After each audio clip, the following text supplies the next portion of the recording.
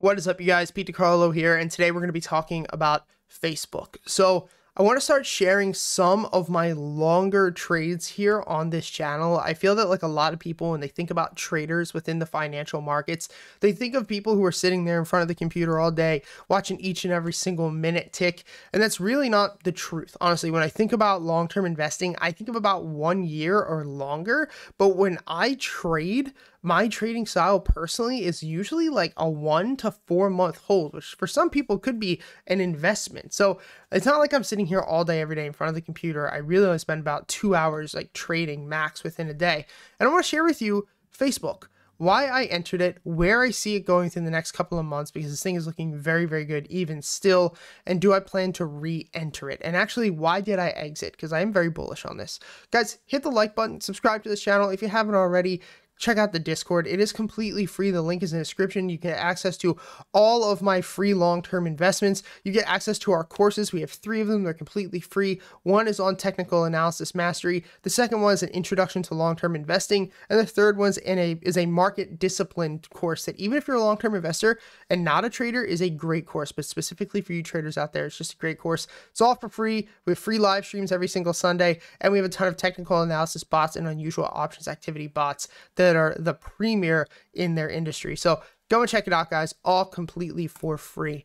Now, looking at Facebook, there's a couple of reasons why I took this, and I want to first show you the call out that I did within my private mentorship group. The link is down below, and I said here on 10/25, which you can see here, still in my Facebook trade as of right now at the 200-day SMA. Earnings is today going to be volatile, but I think we bounce. Very risky, however.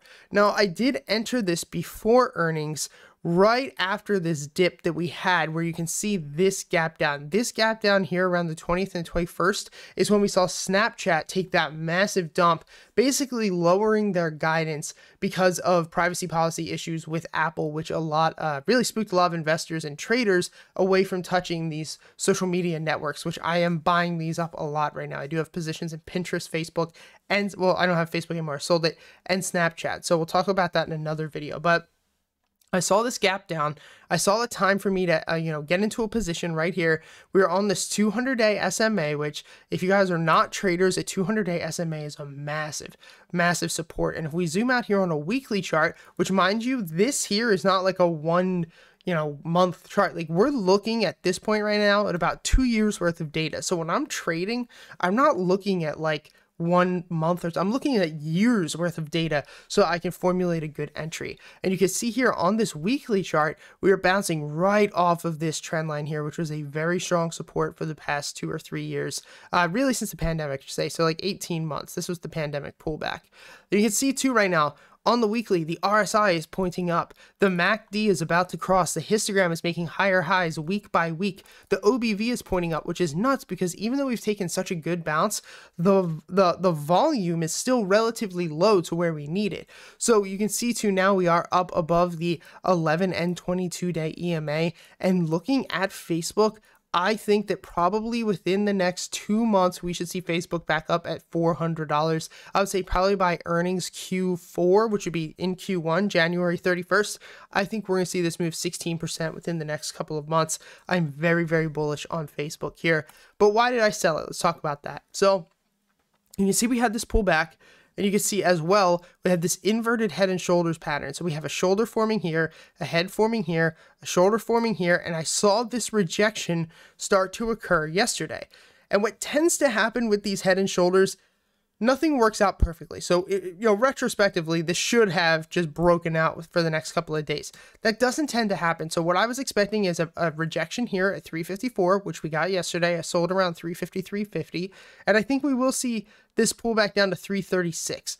Now, if I was in front of my trade desk today, I probably would have bought it at 340, but if we can pull back to 337, I would like to enter a position on Facebook.